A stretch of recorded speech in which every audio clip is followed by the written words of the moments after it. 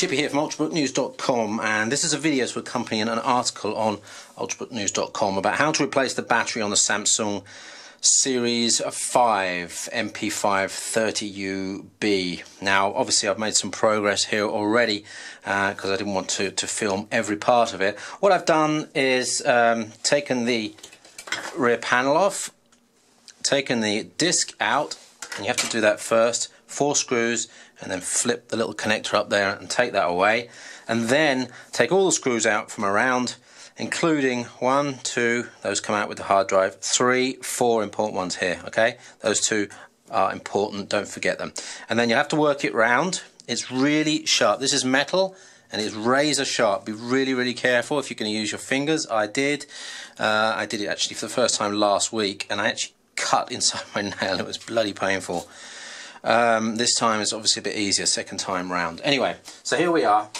This battery on here is absolutely shot. There's nothing in it at all. It's the original Samsung battery. So what I've done is I've ordered online a Chinese copy. It did actually say it was going to be a Samsung original, but it's not. It doesn't surprise me because it was only about 65 euros. A Samsung original can go up to over 200 euros in cost. So let's see if this does give us a year of capacity, or maybe 2. It will be better than this one, because I think this one was a faulty part. It died within about 18 months, and because I'd already taken the back off and already done some mucking around with this device, I couldn't really send it in for a replacement. Right, so things to do now is just take those bits of paper off there, because you'll need to take the cables away. Now this down here is the connector for the battery, but before you disconnect it, you need to undo the screws for the battery. It's a well sealed in plastic unit here, and we'll just, I think there's 5 screws, the 3 at the bottom. Well, there's the 2 at the top here, which we've already taken out because they were part of the hard drive, and we'll just take those. That's 4 additional ones, 1, 2, 3, 4. Now I'm just going to, this is actually quite hard. I've done it before, and I've actually damaged the connector a little bit by trying to, there's one way of doing it obviously. Just pull those bits of cable that are routed on the back of the battery away, alright? Now, very carefully, I suppose you could just sort of wiggle it like that.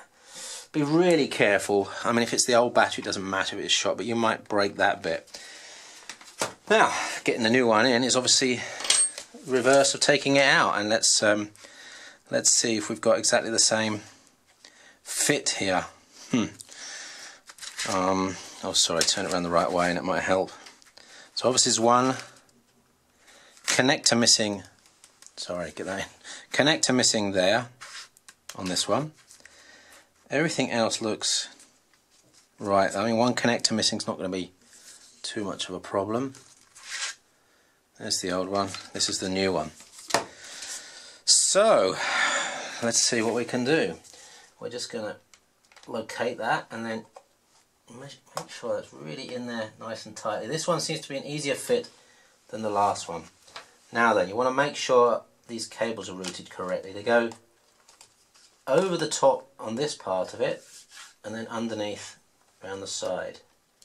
So make sure they are routed correctly. It's the bits that are underneath you want to make sure are correct first. This is your Wi-Fi antenna cables, so be careful. It's looking okay, everything's lining up okay, and good. Looks like I can screw that down now. Just want to make sure everything's looking good before we screw that down, and then we'll take our 4 screws. Good, it seems to fit. That's the main worry, of course, with these pattern parts.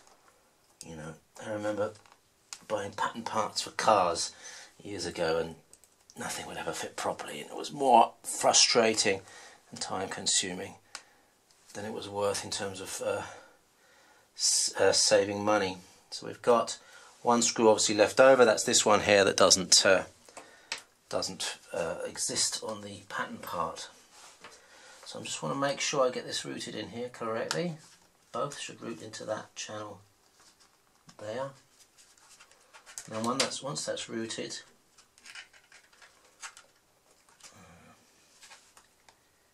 a little bit difficult. Once that's routed, just stick that sticker back on there. I mean, as far as I'm concerned, it's not that critical that the sticker's there. Just make sure the Wi-Fi connectors are there, and just stick that back down there. Of course, if you've got that insulated tape there that you can use fresh, please use that. Otherwise, try and keep the old one sticky so that you can use it again. Right, so the next thing to go back on, well, we really should test it first, I suppose. I'm not sure if there's going to be any charging, but I'm going to put the back on first. Goes on like this. So this side first, push it in. Be really careful of that power plug there, right? Make sure that that's all located nicely there. And just work it from left to right.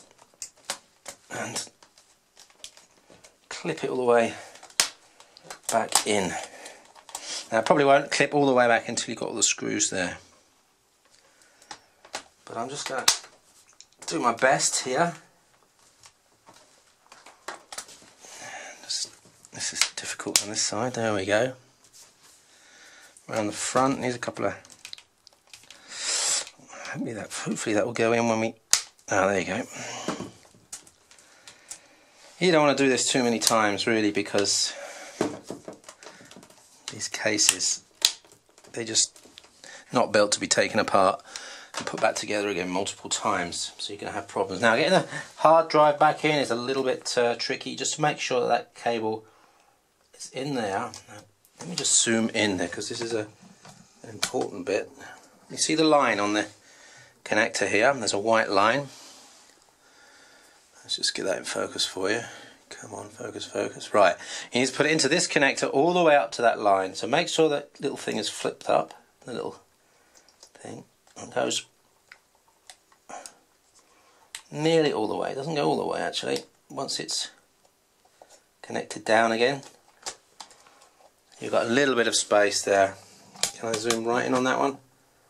There's a little bit of space there, but make sure this part is pushed down there.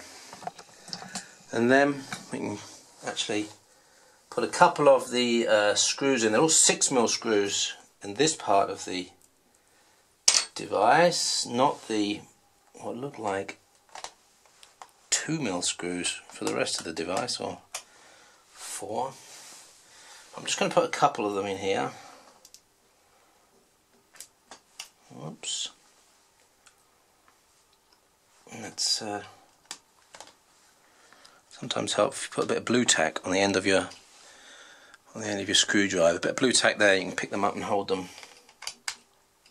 Right, that's all I'm going to do for the time being. I'm going to flip this over. I've got a plastic mat underneath, so no worries about, you know, don't do it on a metal table. So, moment of truth here. I'm going to push that button, see if it comes on. Now, they should be delivered with charge. Yes! Excellent, because with the old battery, nothing was happening at all. It wasn't even charging, wasn't doing anything. So I'm glad it's the battery that was broken and not the charging system itself. I'm going to switch that off, and now I'm sure that that's working. I'll seal it all up and give it a good charge. So that's the Samsung Series 5 NP350. I think this is the UB4. It's a hard drive version. While we've got it open, there's the hard drive. You can change that with a 2.5-inch SSD, 7mm high.